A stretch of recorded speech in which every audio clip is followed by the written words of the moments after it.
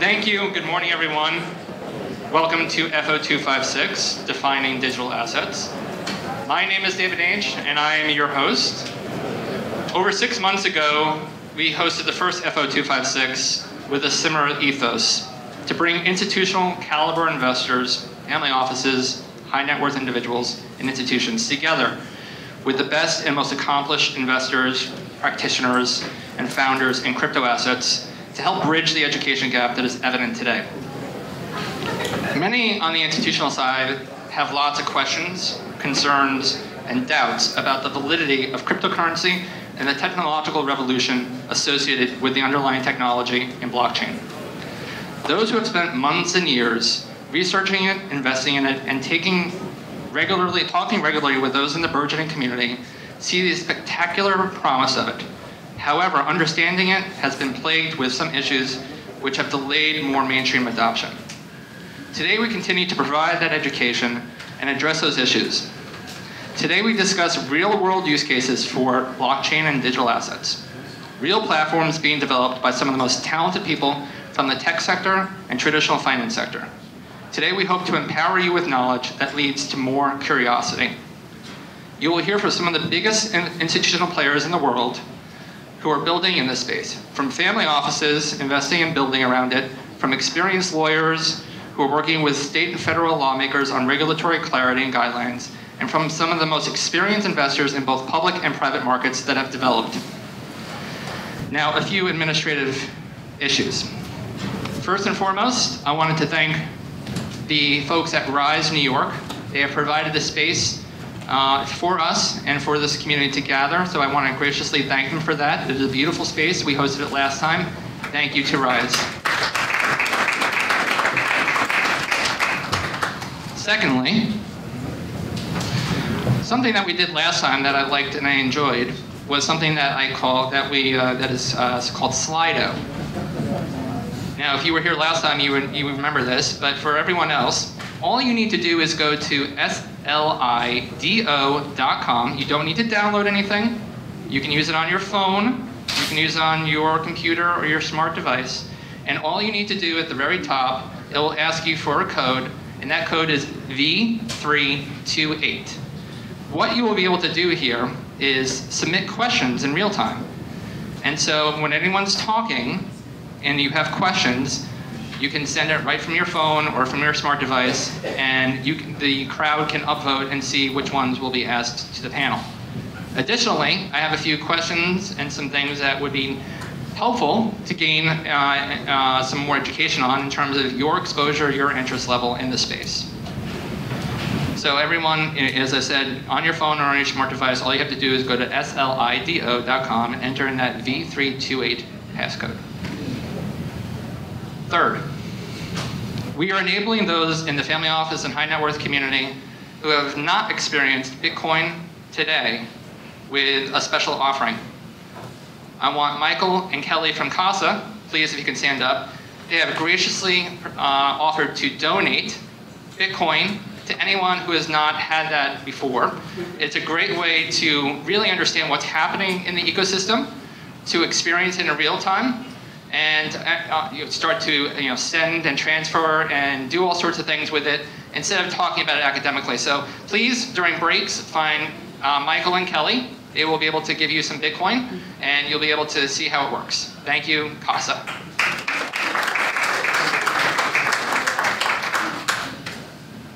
And with that, I want to introduce our first presenter, Gabor, who is the Director of Digital Assets and Strategy at VanEck. Gabor will be presenting a macro, top-down view of what's happening within the industry, giving you some precedents and some history on that right now. And so with that, thank you, Gabor. Please come up.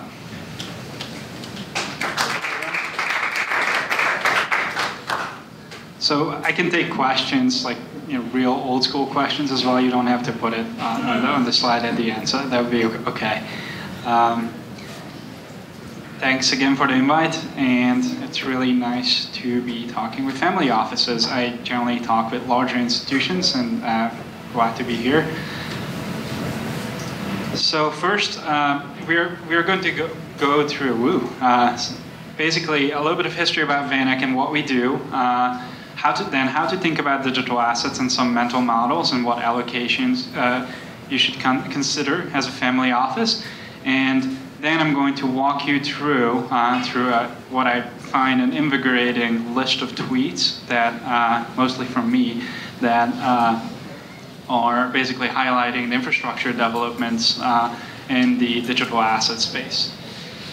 To start very quickly, my bias is Bitcoin, and just so that you know, my background is in basically Bitcoin and ETFs. I work at VanEck for the past 5 years. Previously, I was at the PM team, the product management team, and I head up the teams, basically VanEck's digital asset work. The interesting thing about VanEck is it's a company that was built in 1955, and what we say is that we like to offer forward-looking and intelligently designed strategies. The firm is a private firm, it's independent, and it focuses on insight, execution, accessibility. As you may know, VanEck was the first company to build a gold equity fund in the United States. It's one of the reasons why we got involved in Bitcoin as a firm. The 1955 is when the firm was built, and in '68 we built the first gold fund. The Bitcoin bucks in the room, John VanEck, the firm's founder, was actually a direct student of Ludwig von Mises, who is basically an Austrian economist who believed in hard money. It's money that is backed by something, and at that point it was gold. In the 1920s, gold was an asset that couldn't be purchased, and in the 1950s and 1960s, when Mr. VanEck started looking at it, people thought that he was crazy. And it was looking at gold in the 1960s, it was like looking at Bitcoin in basically 2010 or 2011. That would be the analogy. And then in '68, after roughly 4 years of work, we built the first gold fund. And since then, we built various strategies, mostly in the ETF space. There are some more updated numbers. We manage about $50 billion, and right now our employees is about 330 in everywhere, pretty much Australia, China, Germany, Switzerland. And we bought Think ETFs in Amsterdam, which is really cool and ETF shop. Okay, so that's about VanEck. For you in the room, if you think about investing in digital assets, I urge you to know the three types of digital assets out there. And those are cryptocurrencies, platforms, and applications. Cryptocurrencies are basically like digital gold or Bitcoin. And it's important to know that they're used to transact value, but not all of them are effective to do that. And then there are platforms, and most of the actually the ones that are competing with Bitcoin are platforms. So those are FAT protocols, what we call them, and there are applications which are very specific to carry out one thing, like allocate Wi-Fi bandwidth, Internet of Things, devices, and things like that. So cryptocurrencies, platforms, and applications are the three areas that you should keep in mind as you invest. When you invest, and people will probably tell you otherwise in the following panels, but I urge you to only invest about 0.5% to 1% of your portfolio maximum. That's our firm view. These are very early stage assets, and your asset allocation bucket is either early venture investing or your store of, or your basically store of value category, which could be gold's competitor. But 0.5% to 1% is what we would say, consider maximum. Don't mortgage the house. Don't invest 10, 20%. Don't take out loans or all that. And you'll see in the subsequent presentation what 1% of us to your portfolio. I think is boring, so I didn't include that. Digital asset markets are sort of growing up right now, but the three major issues that I like to focus on is that it's really hard to know what's the price of Bitcoin. It's not as easy as you might think. Basically it's easy for securities, and there's Reg NMS in the US. There's no such thing for crypto. It's different by jurisdiction. The ecosystem is fragmented, and there are these things called forks, which is basically a new type of corporate action that often ruins values for digital assets. And the third thing that I focus on is custody. The you'll hear some custodians in the room, but I think the custody ecosystem is not yet in place to support the mainstreamization of digital assets. Okay, so you should know the risk. There's a lot of hacking, unintentional coding errors, governance is not great. Maybe miners can ruin the system. There are encryption issues. Quantum computers might be able to hack some of the encryption algorithms that are in place today for Bitcoin and other digital assets. So those are all issues that you should be aware of. These, you guys probably know at this point, but this is a snapshot of the Crypto Compare website. I don't use CoinMarketCap. That's in the news a lot because it's not good data. I work with the Crypto Compare guys for about 3 years now with our fully regulated index provider to bring transparency to pricing of digital assets. And the numbers that you see there in the Crypto Compare and the VanEck MVIS site, which I'll show later, are basically financial standard and definitely not CoinMarketCap level.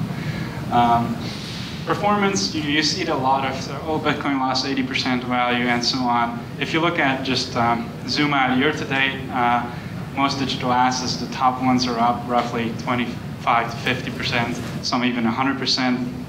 In the past 3 years, most digital assets are up between 1,000 and 5,000%.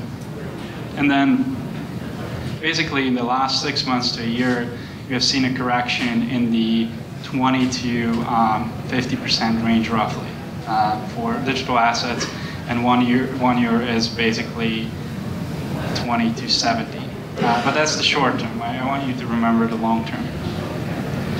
Now, when you hear stories that Bitcoin is owned by only a few people, if you look at these lines, are there big whales? So, basically, there's about 15,000 people who own 62% of all Bitcoins. That's actually fairly well distributed. The world's billionaires, 4,500 of them, own about 83% of total wealth. So if you just look at it linearly, Bitcoin is 4 times more sort of like well distributed than wealth is in general. And then these are the platforms that you should be aware of. Bitcoin trading wise, you might ask, is trading Bitcoin legal at all? It is actually, and in the US it's defined as a commodity. In a lot of places it's defined as a virtual currency. Japan made Bitcoin legal tender, so if you go to Japan and you would like to pay with Bitcoin and the merchant is able to accept Bitcoin, they can't reject it. I think that's a big deal. But basically, you should know that Bitcoin is not banned around the world. It's just the definitions of Bitcoin that have changed over time. Okay, so and now I'm going to just go to the segment what has taken place in the Bitcoin markets and why we should look at it as a legitimate and quickly growing market. So first of all, I just wanted to let you know that not everyone likes the dollar. I traveled a lot. I was born in Hungary, raised in Germany, and there's a recent sort of rebellion against the US dollar globally. And it's the Volcker rule tried to fix the status of the US dollar. The recent sort of developments in our international relations didn't help. So just keep that in mind. The dollar might be in trouble. Then millennials grew up with tokens and digital assets. My brother and I used to run a bank in World of Warcraft in Stormwind City, and it was actually a fairly good deal. We realized that around 4 or 5 o'clock when students come home, they would buy different weapons, and so we traded tokens for real sort of like gold tokens in Warcraft, and then we paid our memberships and got real dollars out of it. That was more than 10 years ago, and before Bitcoin, pretty much. So even my generation, I'm about to turn 38, grew up with tokens. The newer generation is completely in the token world, yet our financial system doesn't interact with this generation. I think it's very important, and all this, and so that's one aspect. And the second aspect is there are a lot of centralized failures that we experienced across the board, like Equifax hack, different exchanges being hacked, countries being hacked. It's all because there's a central point of failure. Distributed ledgers, which basically may be able to disrupt these systemic issues and may be crucial to our national security as well. And we'll see that playing out in probably 10 years. All right, so the cool tweets now. There's groups like Goldman, NASDAQ, VanEck, Fidelity, BAC, the CME group. There's so much going on in the space. Real institutions are participating. It's not just the family offices. Wall Street will have a role in crypto. We have seen a lot of market structure development, and I think the next 3 years we'll see that crypto will actually grow more on Wall Street than anywhere else. And you shouldn't overlook it. So we're sort of leading the efforts on building a Bitcoin ETF and other regulated instruments, as you likely have seen in the news. Hopefully we'll get this ETF approved. I don't have a timeline for you. I can tell you to outside of the ETF to keep your ears open, because you may hear from us. We're building a number of other regulated structures that might be actually of interest for this group. And we can talk about that later. So yeah, I lost about 2 inches of hair to regulators in my work to get an ETF approved, and I hope that you are going to help me at some point to get an ETF to market, and you'll be a client of ours.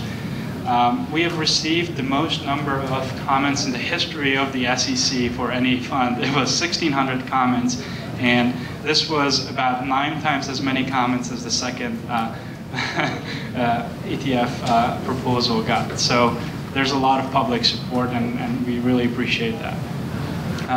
There's surveillance coming to market. We announced last year that with NASDAQ that we are going to bring surveilled futures to the market. So some of the underlying spot markets, the crypto exchanges that you don't trust today, are getting surveilled, and I think that's an important step. So information sharing, know who's trading on these exchanges, no funky business. And it needs to sort of happen before a regulated product comes to market. MVIS, our index provider in Germany with Crypto Compare, built IOSCO compliant and actually under SEC exemption and EU benchmark law compliant indices for crypto 2-3 years ago roughly. And so there's a way to monitor funds at proper price of digital assets. We have also provided the index for the first multi-asset ETP in Switzerland, the Amun product, as you may have heard of it. So Switzerland actually and Sweden are ahead of the curve and ahead of the US for regulated products. And so we are hoping that eventually we'll catch up. But Switzerland is a small market, so we didn't want to participate there, but we helped another provider get to market. And I think that's an important step. We also built transparency to the over-the-counter markets, which I think people underestimate, but about somewhere between 35 to 60% of the volume of Bitcoin, that's actual volume, is trading over-the-counter. That's what our ETF is tracking, working with the largest and most regulated traders in the over-the-counter space. And then there was a Bitcoin celebration, a 10-year birthday celebration in the US on a major television show, which is, I just thought that was crazy. Like, I never thought that will happen, that a major news channel will cover Bitcoin. And guess what happened? Our dear president threw my session, and it was very uncomfortable, to say the least. All right, so I have a few more things. I don't know how much time I have left. 10 more minutes, okay. So I do a lot of surveys on Twitter, and I urge you to follow me on Twitter and add me on LinkedIn if you don't get to catch up. And one of the surveys so I ask people that what type of assets do you plan to own in the future besides Bitcoin and digital assets? And most people said it's gold, emerging markets, and some broad and diversified market. And I can retweet this, but in the comments section, there's a lot of real estate, there's a lot of tokenized securities, and it was just very interesting to me. The kind of people who engage in this space are generally interested in gold and emerging markets. So that's kind of the more forward-looking international and the store of value type of space that engages with digital assets.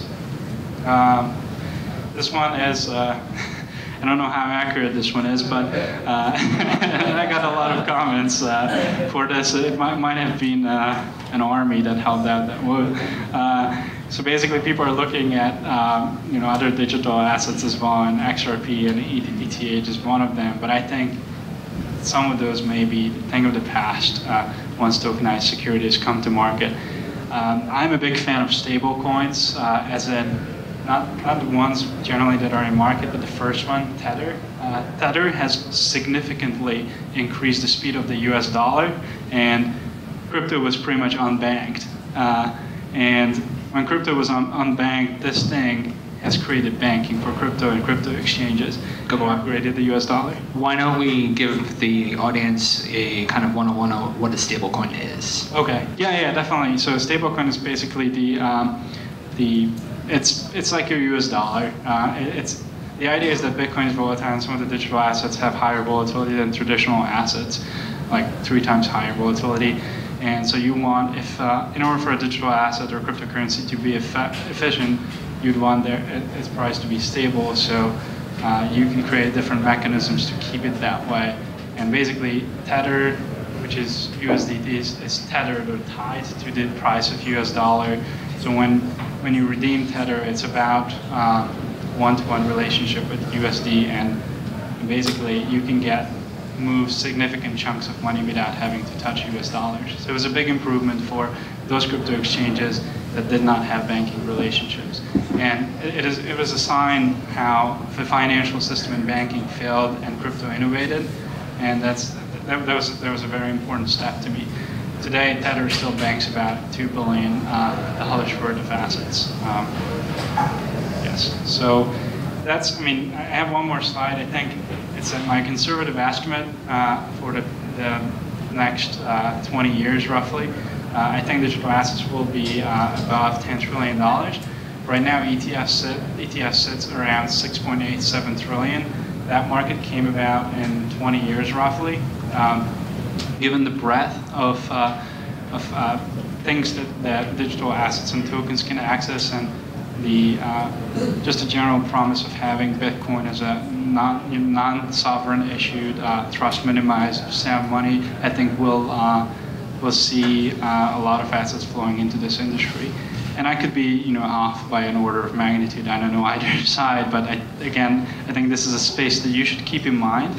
And before we open up to questions, I just urge you to do your due diligence very similarly about this space as you do for other asset classes. Demand regulated institutions, demand basically what you would demand from any other assets, else you might get burnt. And that's my final word. Let me know if I can be of help. I'm on LinkedIn and I'm fairly active on Twitter, as some people know in the room.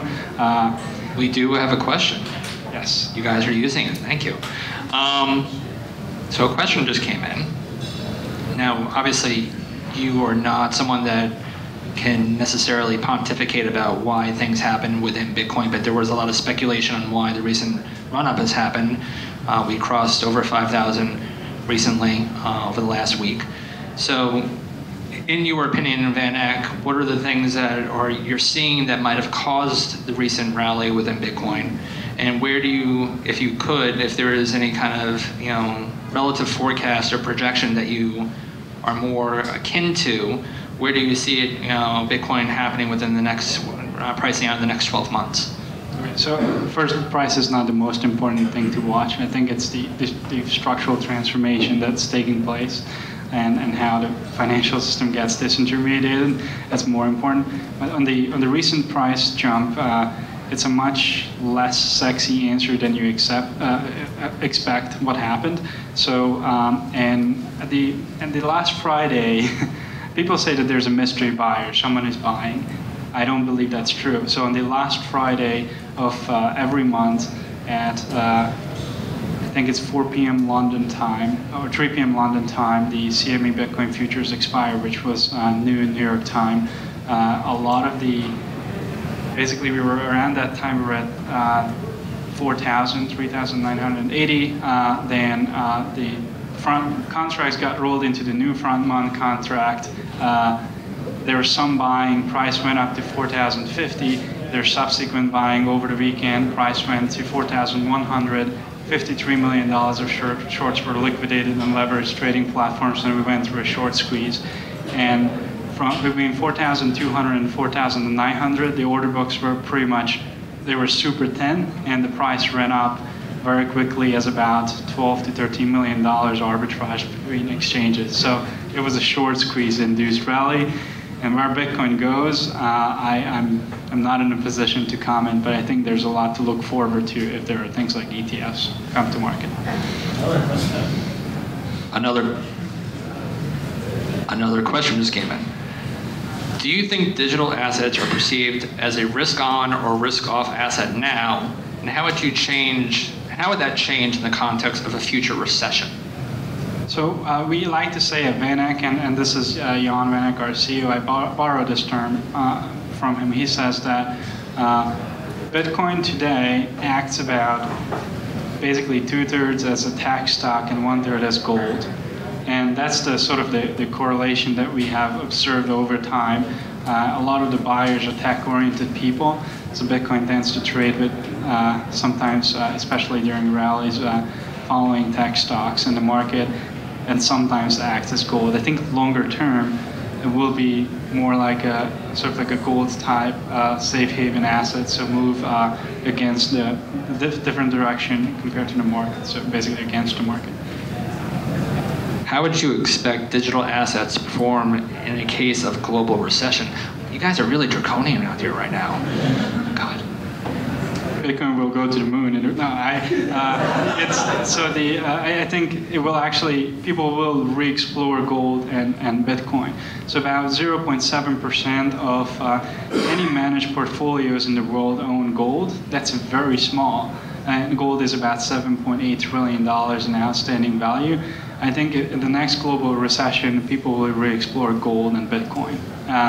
And what's the price impact? If there's a lot of buying, I think the price is going to go up, but I don't know how much. I think there's definitely going to be new investors looking for basically risk assets that are move against the market, like gold and Bitcoin. Okay, one more unfair question.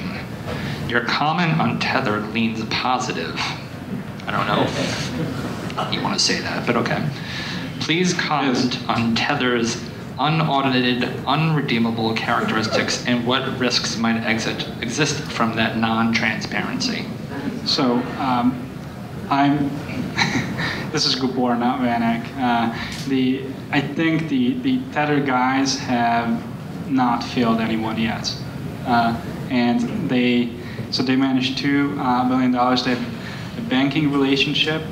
They don't have a, quote, traditional audit because American firms actually can audit them technically, and this is important. If you're in the crypto business, and if you're a crypto firm doing business, you have no access to banking, you have no access to auditing. Most of the services will turn your back to you. The very basic things that we get done in financial services are inaccessible.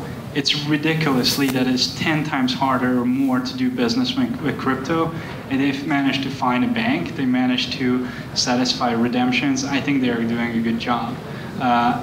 Some of the crypto businesses, if regulators were friendlier and more clear with their guidance, would actually come out and would want to work in getting a bank, that like Wells Fargo, which was their partner, right, in Taiwan, and they cut them off. Literally, the bank cut their lines off and they couldn't redeem money for their clients, not because of them, but because of the bank. So that's a theme that I've been seeing, that regulators are not giving guidance to this space. And in fact, actually, industry is driving it against a regulatory push. With the NASDAQ futures slide that I showed, there's a number of crypto trading platforms or exchanges that are properly licensed that actually want to come fully in the green and in the US, and that's actually a very positive market development. I think actually some of these exchanges in the next 2 years will probably run a securities trading platform and become fully licensed exchanges. That's my thought about that. And with that, Gabor, thank you very much. Everyone, thank you. Thank you.